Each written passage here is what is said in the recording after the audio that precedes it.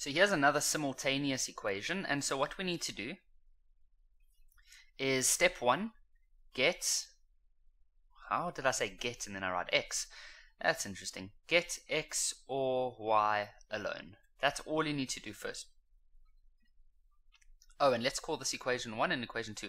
If we look at equation 2, we actually have y alone already. So, yeah, we already have y alone. So all we're going to do now is we're going to plug number 2 into number 1.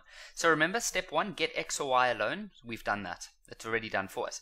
Now what you do is you put that into the other equation. So let me quickly write the other equation down for us over here. Now you see where this y is? You're going to be able to replace that now with x squared minus 15. Okay, because it says here that y is equal to x squared minus 15. So we're going to replace it. So what this will now look like is 2x minus, then in brackets you're going to say x squared minus 15 equals 7, and now it's just a case of solving.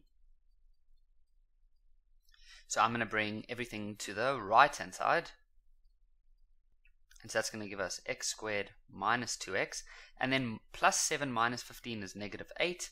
Now this can solve or factorize nicely as x minus 4 and x plus 2, and so therefore x is 4 or x is negative 2. But now that's not the final answer, because the point of a simultaneous is to get x and y. So we can say here, if x equals 4. If x equals 4, let me do that in a different color. Then what we can do is we use this equation over here. Then it tells us that y should be equal to 4 squared minus 15. See, I'm just plugging the x answer into here, and so that means y would be 1. Now, in a different color, if x equals to negative 2, then you plug it into the same equation, then y would be negative 2 squared minus 15, and so that would be negative 11. And so our final answers for this entire question are going to be the following.